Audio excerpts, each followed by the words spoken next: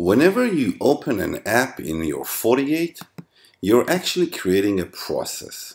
A process is responsible to ask the kernel for resources, CPU resources, RAM resources. How do you manage them?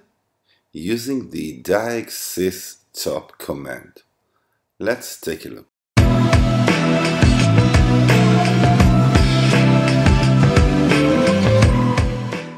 To get more easy setup tips for your FortiGate firewall, subscribe now and don't forget to click on the bell notification and you won't miss anything.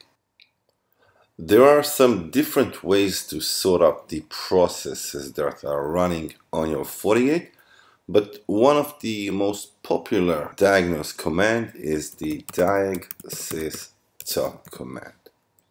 Now, whenever you launch the diag sys-top command, you will see the different processes that are currently running on your FortiGate.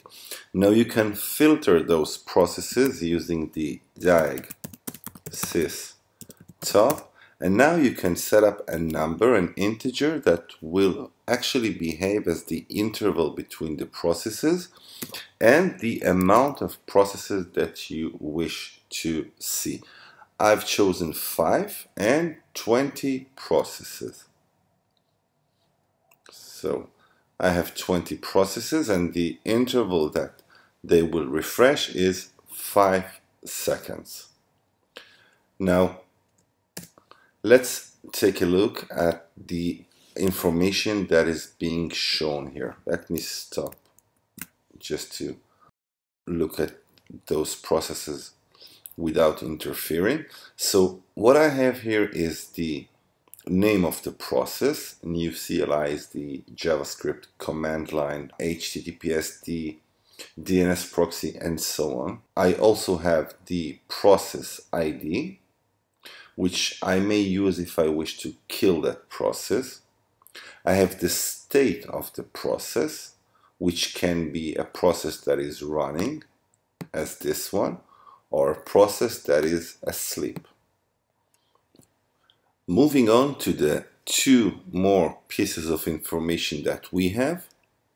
The first one is the amount of CPU that the process is using, and the second one is the amount of memory that the process is using.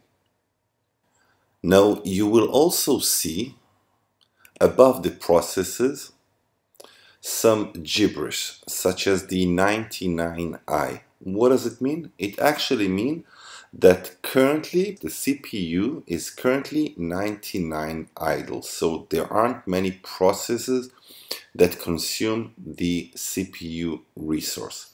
You can also see the amount of free memory that our FortiGate has. That is the number that comes with the F character on the right. And lastly, the 1S actually means the percent of system processes that are using CPU. In other words, that is actually the CPU usage in percent of system processes. That's the overall information that we get using the diag sys-top. But how do we kill processes? And how do we toggle between processes that consume more CPU or more memory?